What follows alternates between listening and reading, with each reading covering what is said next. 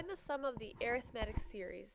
So we want to find the sum, and it's arithmetic. We actually have two formulas to help us find that sum. Our first one right here, and here's our second one. And either they both will give us the same answer, and we just want to figure out which one might be more appropriate for us to use depending on what we know about our arithmetic series. So let's look at what we know about the arithmetic series. I notice both of these have an n value and the first term, so we want to make sure we can get that. Now n is going to be your total number of terms in the series. And if you're starting with a 1 and you're going up to 18, that means that you are going to have 18 terms. So our n value is going to be 18. Now the first term, I look at this and they didn't give us the first term. A lot of people want to say the first term was a 1 because of this one down here, but that one actually will give us the first term. In order to get the term, we have to use the rule. We have to plug it in right there. So to get the first term, we're going to do 14 minus 6 times 1, and we get our first term is 8. And so now, if we look back at our rules, this one on the bottom uses the common difference, this one on the top uses, now this a sub n from the sum formula is going to be the last term of the series. And with the example we're given, we actually can find both of these without too much work.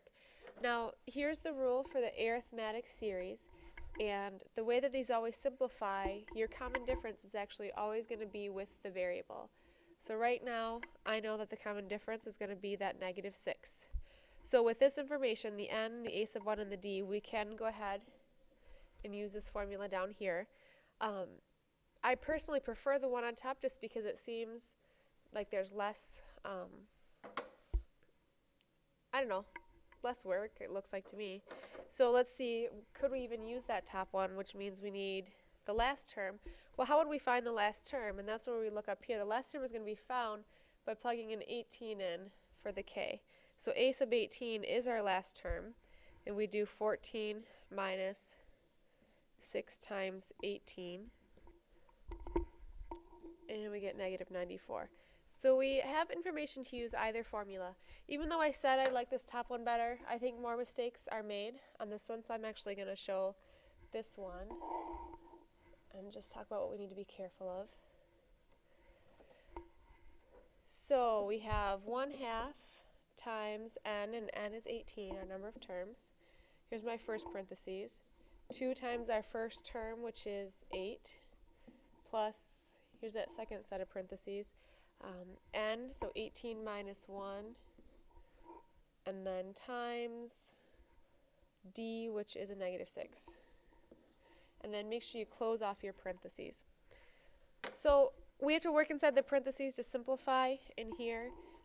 I would start inside the innermost parentheses. We know that this is 18 minus 1, so we have a 17 times a negative 6. And then 2 times 8, I'll just go ahead and put, I know that's 16. So 16 plus 17 times negative 6. Following order of operations, we know we have to do the 17 times a negative 6 first. We get negative 102. And then when we add these together, 16 plus a negative 102, and we get negative 86, I think. Yes. Alright, so we simplified everything inside the parentheses, and now on the outside, half of 18 is 9, so we're going to multiply 9 times this negative 86, and our final answer is going to be a negative 774 for the sum of this arithmetic series. Now we could have done it by hand. That would have involved taking all 18 terms, adding them together, but this is certainly going to be a lot less work if we recognize it's arithmetic, which means we have a formula we can use to help us out. So just find the correct formula with what you're given, and then be careful when you're simplifying.